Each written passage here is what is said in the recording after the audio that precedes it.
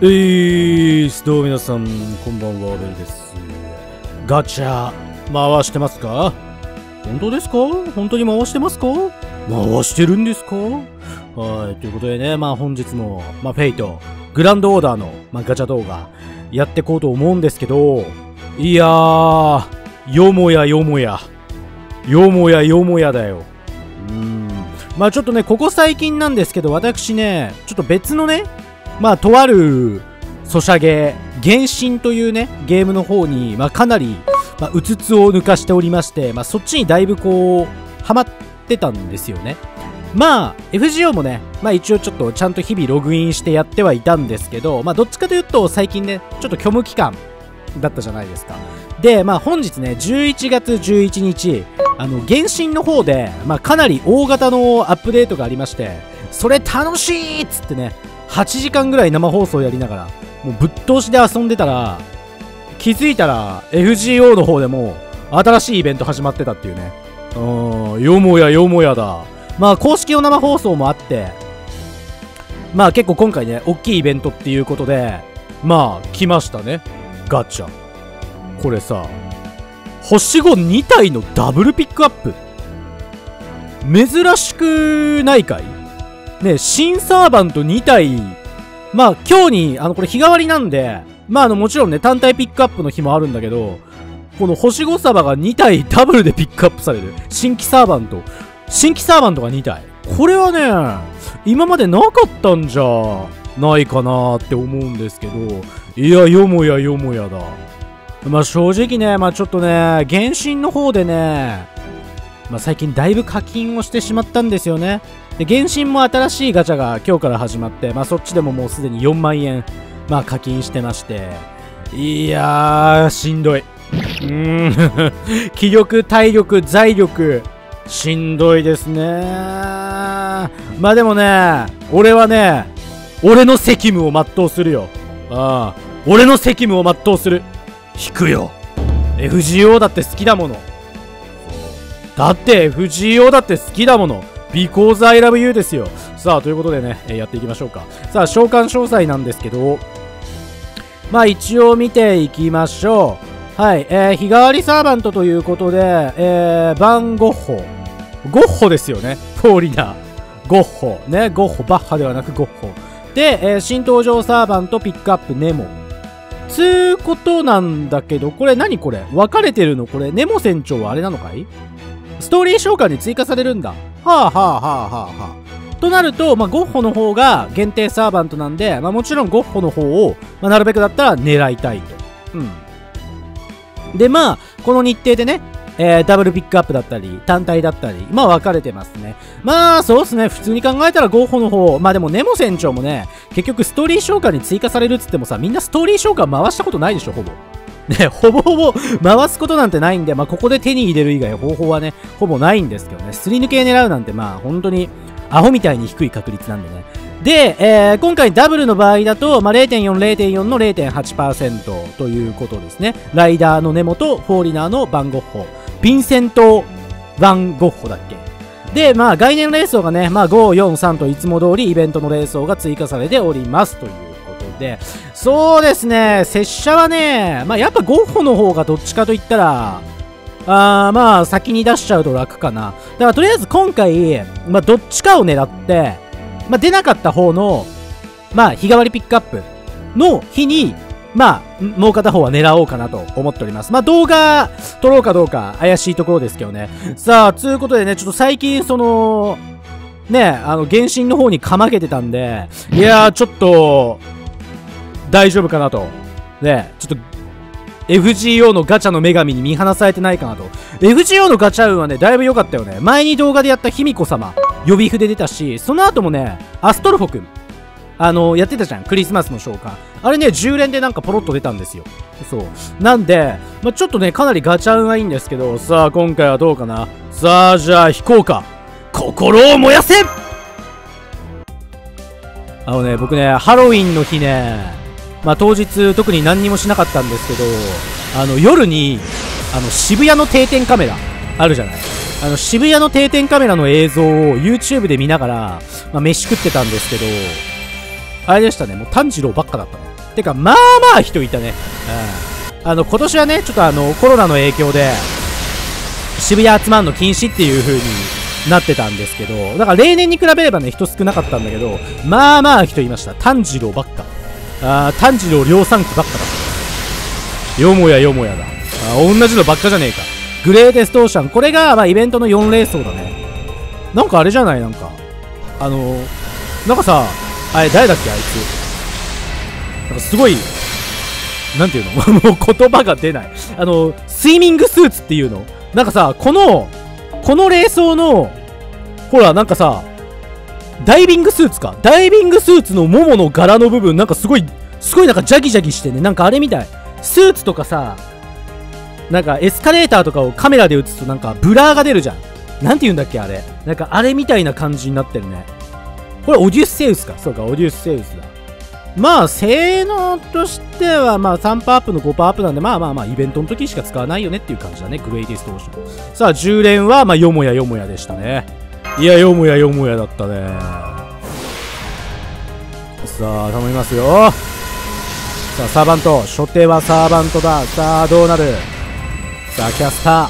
まあ、狙うはライダーかフォーリナー。フォーリナーが、おっと、金回転。早くも金回転きた。さあ、今回の星4のピックアップはないぞ。アサシンではダメだ。不足点。さあ、今回星4のピックアップはないのでね。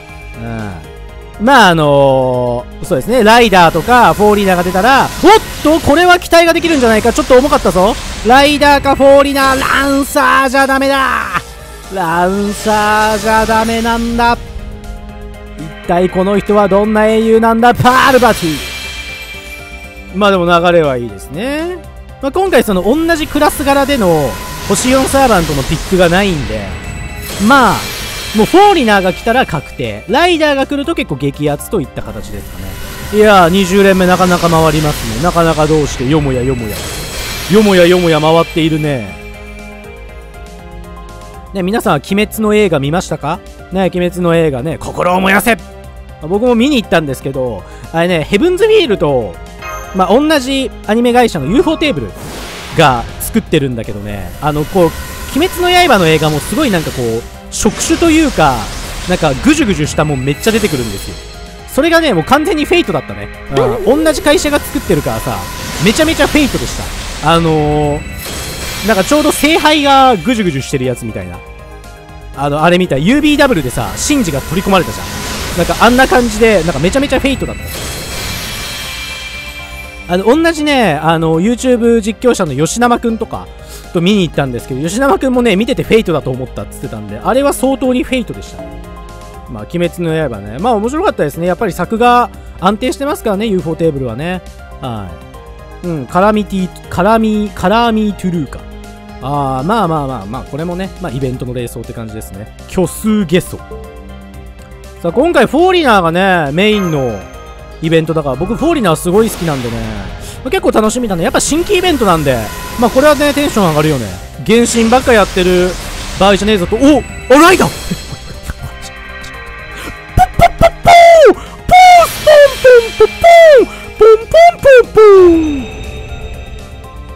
何連だいこれは。何連だった ?50 連くらい。やっぱ、FGO の運いいな。なかなか FGO の運いいですね。これあれか。ちょっと待って、俺押してないね。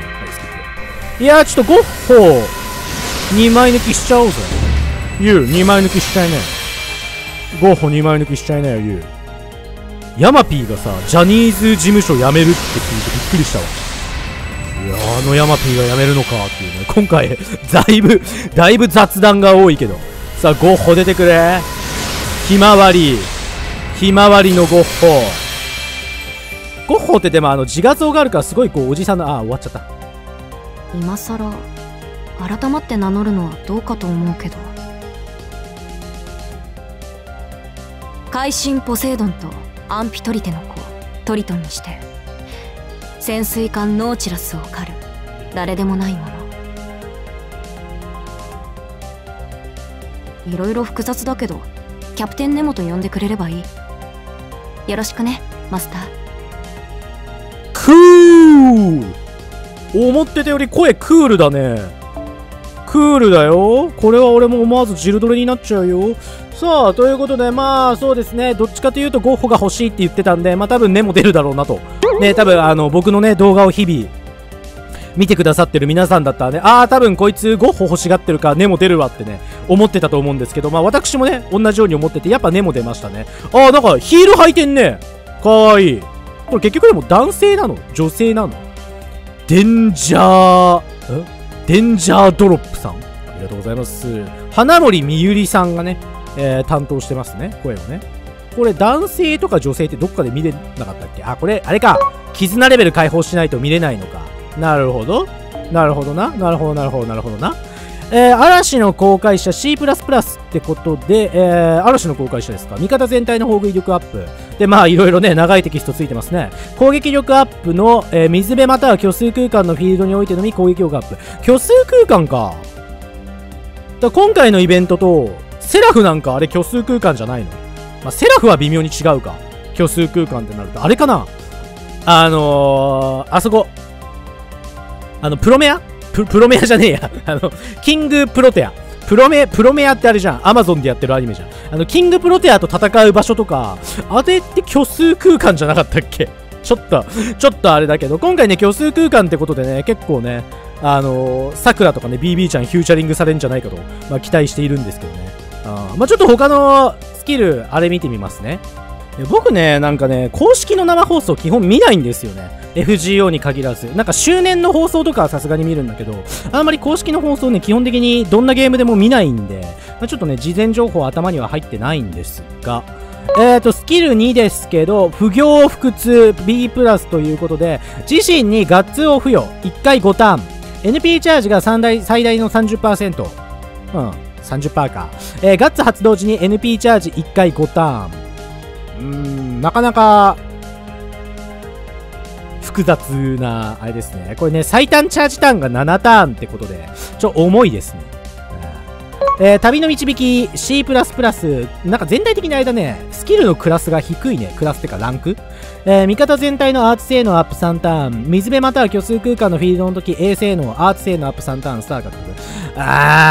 ちょっとなんかスキル見る限りだといまいち感がありけり。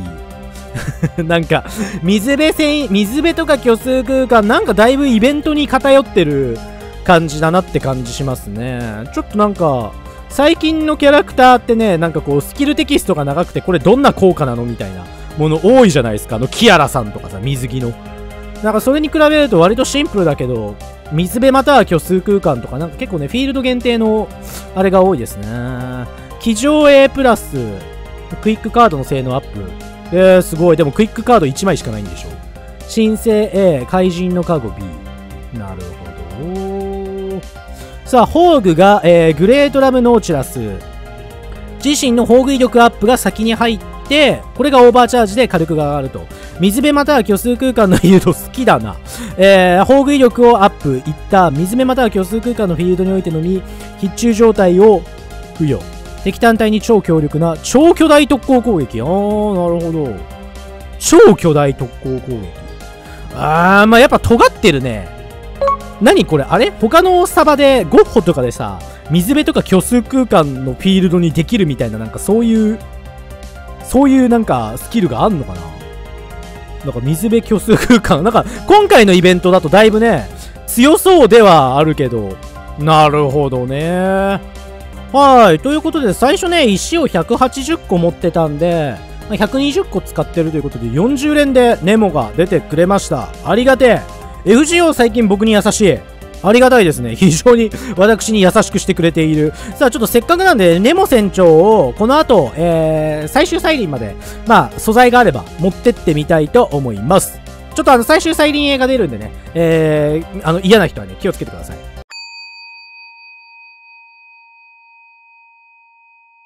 はい。で、まあ、ゴッホの、まあ、単体ピックアップ。まあ、ちょっとネモ船長はね、これ以上重ねる気はないので、ゴッホの単体ピックアップが、まあ、開催されてる日に、もう一度ちょっと動画を撮ってお見せできたらなと思いますんで、よかったらまた見に来てください。それではぜひともね、高評価をポチッと、まあ、チャンネル登録まだの方はぜひともね、チャンネル登録の方もよろしくお願いいたします。まあ、ここだけの話、原神結構やってますので、原神もプレイしてるよという方はね、ぜひともそちらの動画もよろしくお願い申し上げます。それではまた次回の動画でお会いしましょう。またね。バイバイ。